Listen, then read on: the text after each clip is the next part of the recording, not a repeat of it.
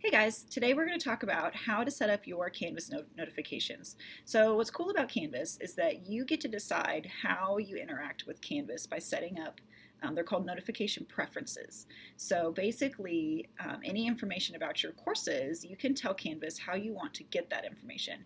You can either get it immediately, in a daily summary, and you can also set how you want to receive it. So if you want to get it in your email or through a text message, you can do that as well. So today I'm going to show you how to set up your preferences.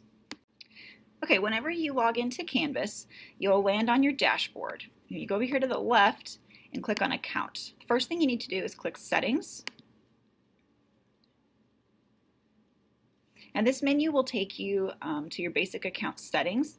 Over here in Ways to Contact, this is where you will tell Canvas how you want where you want your notifications sent. You can see here I've got my OTC email address. I can add another email address. I can add a Gmail, Yahoo, Hotmail, anything you want. The other contact method is where you will add texts. If you want to receive text, you can set it up there. Once you set up your Ways to Contact, go back to Notifications. And this is all of your notification options. So a check mark is notify me right away. Clock is send a daily summary.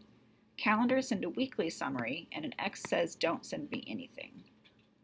So for due dates, you're going to want to either pick notify me right away or send a daily summary. Either of those would work.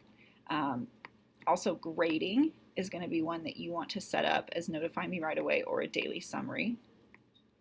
Submission comments, I would recommend a daily summary for that.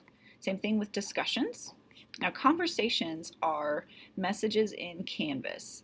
So there's two different systems. You have your OTC email and you have your Canvas inbox or your Canvas conversations. For this, I would really recommend setting up immediate notifications. What this will do is it will send a notification to your OTC email that you have been sent a message in Canvas. If you've set up a text message or an alternate email, it will send a notification there as well. The other ones you can leave as X's, so don't notify me. So that's my recommendations for that. If you guys have any questions, please send me an email.